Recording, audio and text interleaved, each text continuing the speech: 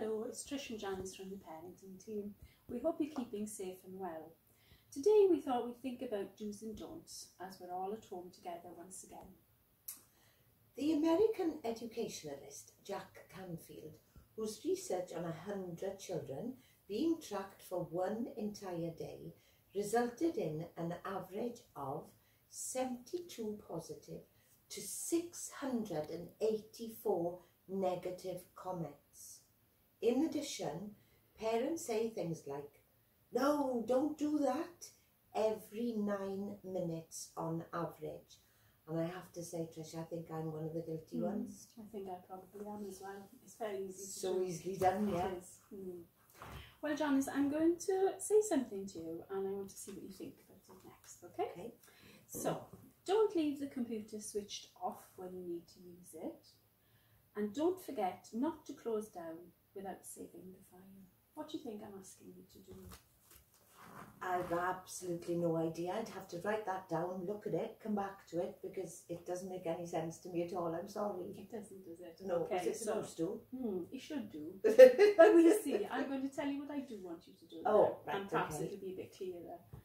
Do turn the computer on when you need to use it. Yes. Yeah. And do make sure you save your files before you shut down.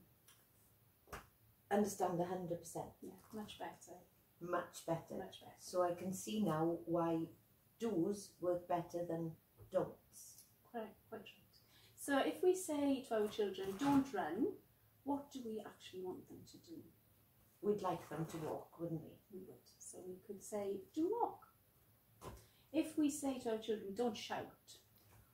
Oh, especially in the house, we'd really like them to talk quietly and nicely. Yeah, and in schools they'll often say, please use your indoor voice. If we say don't hit, what do we want them to do? Use kind hands. Yeah, much better. And finally, don't swear. What do we want them to do? We'd rather they used nice words, wouldn't we? Yeah, so do use nice words, would be much easier. There we are. Much easier to understand when we use do's. Way easier. Otherwise I'm wondering, well, what am I supposed to do then if I'm not running? What am I supposed to do? Because when you say do walk, perfectly understand.